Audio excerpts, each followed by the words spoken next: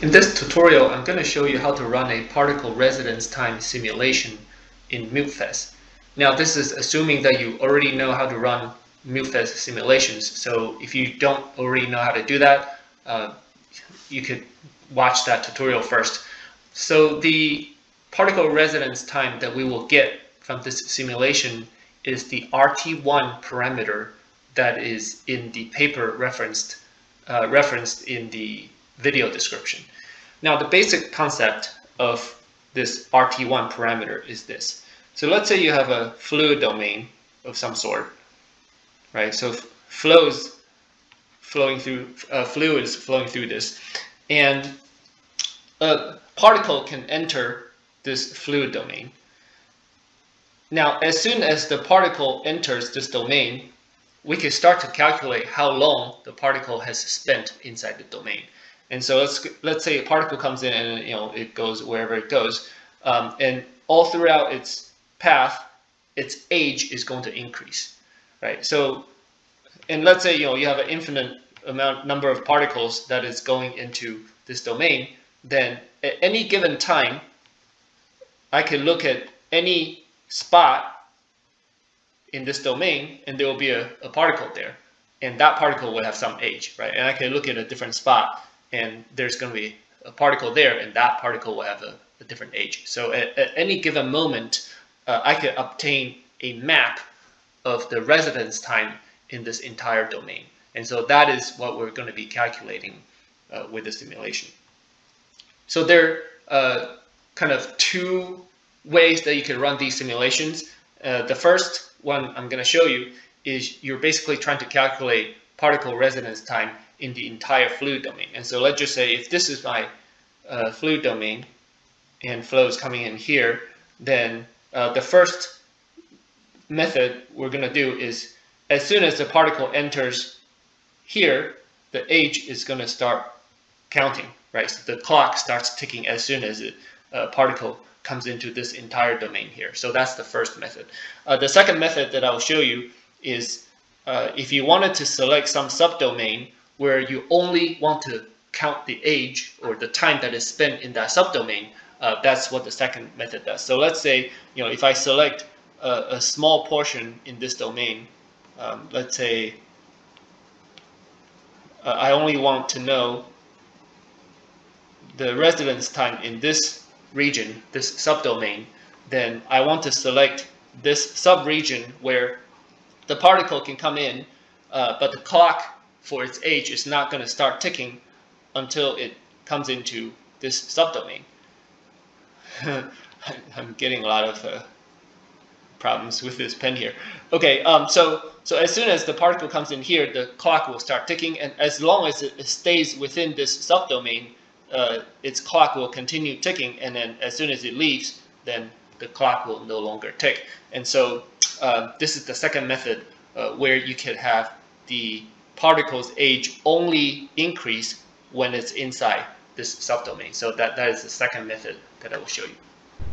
To run a residence time calculation for the entire domain, so this is the first type of simulation we're going to do, is actually extremely simple. So all you have to do is to add in this equation block to run the heat F equation. So this is essentially runs a advection diffusion simulation, and what you're going to do is you're going to set the conductivity to some very small value, so basically close to 0, and this essentially turns the diffusion off, so we're only doing advection, which is particle tracking, and then you're going to set the source term to 1, and then everything else, all the boundary conditions at the inlet, outlet, and the wall, you're going to set to 0, and that's it. So once you have that, you could go ahead and run the simulation. Okay, so I've already run the simulation before, and let's take a look to see what the results look like. And so here's our geometry, and what you want to look at is this temperature term. And so the temperature here is essentially your residence time. So these values are in units of seconds. And so if I take a slice so you can see what's in between, and let's look at the temperature. And what you're seeing here is, your flow comes in here, so the particle enters here, and as soon as they enter, they start to age, and so these colors tell you the the age of the particle at any given point. And what we're seeing here makes sense because the flow is faster near the center and is slower on the sides. So the particles on the side will have a larger residence time.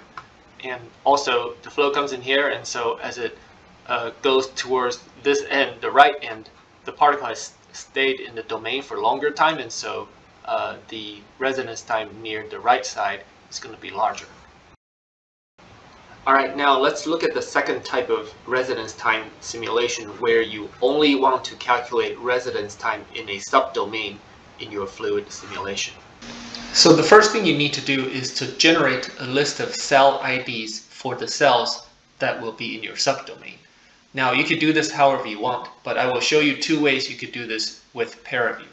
So here's what we need to do with the first method. So you're going to use this select cells through to select, just randomly select some cells on your geometry, and then you're going to clear this.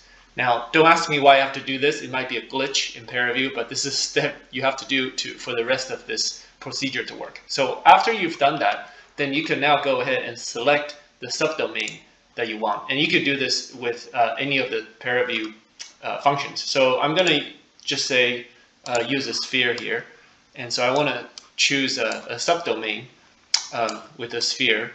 You're going to clip it out. Okay, so let's just say I want something like that, and I'm going to apply the sphere, and so now this is my subdomain. And then what I'm going to do is I'm going to click on this thing right here and choose spreadsheet view, and I'm going to select, make sure that you're showing the clip that you just took, and then cell data, and then you're going to get all of these this data, and so this is the information you want, which is the VTK original cell ID. And so what we're going to do is going to export all of this into a spreadsheet here. So I'm going to export it with this button here, and I'm going to save it, call it subdomain.csv, so it's exporting as a CSV. Now, before you exit ParaView, I highly recommend that you do this. So I would go back to this window and save state of the current ParaView state. So we'll call it state 1. And the reason you want to do this is because once you've exited and then you've got your subdomain, you run your simulation, you want to know where you actually selected.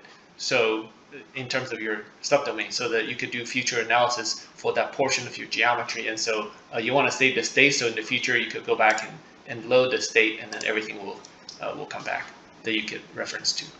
Alright, so that was one way that you could generate these cell IDs. I will show you the second way that you could do this with ParaView, and it's somewhat similar. So you could just select the cells through directly with this if you just want a rectangular type of shape. So let's say I want to select these particular cells, and then once I select them, you could go here, spreadsheet view, and just show the only the selected elements, and then choose cell data, and here are the cell IDs that you want.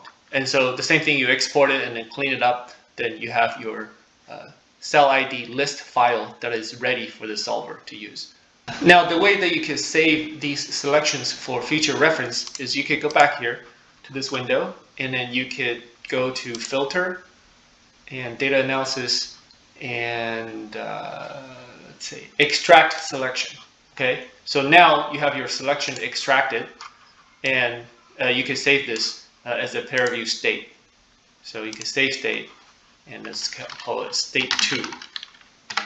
And so in the future, if you want to go back and analyze this, after your simulation has completed running, you want to analyze the region, the subdomain that you've selected, you could go back here and then use this to analyze your results. So you remember what you actually selected.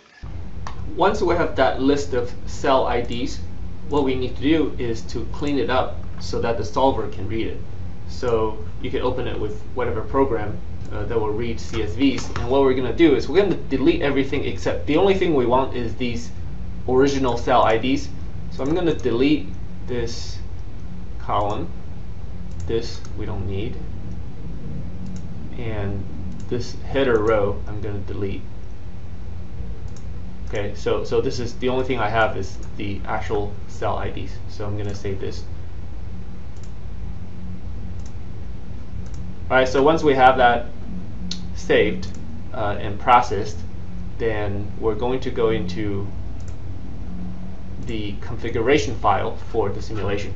So what we're going to do in this file is first we're going to add the path to that file of the list of cell ID files. So you put in tag file path and you just put in the path, the relative path of wherever you save that file, so that the solver can find it. And then in this heat-F equation, right? So the same as before, we're going to add this block for the heat-F equation.